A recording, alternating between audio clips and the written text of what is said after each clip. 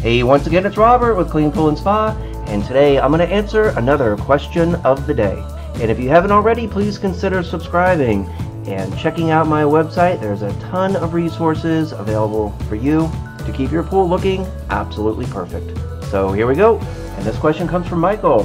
He says, I have a quick question and wanted to know your thoughts. It's how long do I run my pump? Some people say longer is better and it should be run 24/7. Other people say 8 hours. Well, I get this question about 100 times a year. And while I've always maintained running your pump motor longer, about 8 to 10 hours per day during the summer is optimal, there is data out there that might contradict that. But let's start with a little history lesson. So way back in the day, residential pools were not as plentiful as we have today.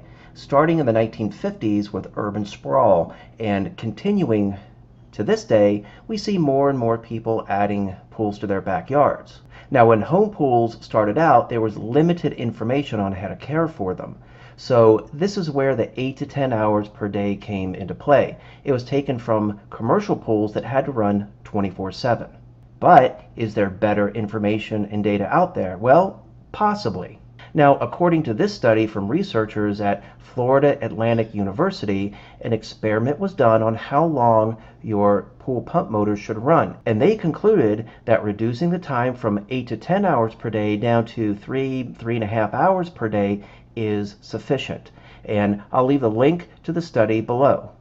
Now, the caveat is this. You'll need to get a few more on-off trippers and position them around the clock in 1 hour intervals. You can run your pump motor from 12 to 1 in the afternoon, 6 to 7 p.m., and then finally 3 to 4 in the morning.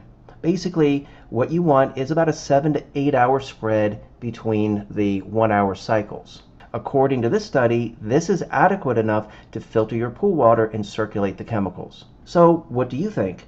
Do you agree with the study? Now, as I said, I've been telling people for years and years to run their pump motors for about 8 to 10 hours a day. But should we bring our thinking up into the 21st century? Is it something that we should at least consider?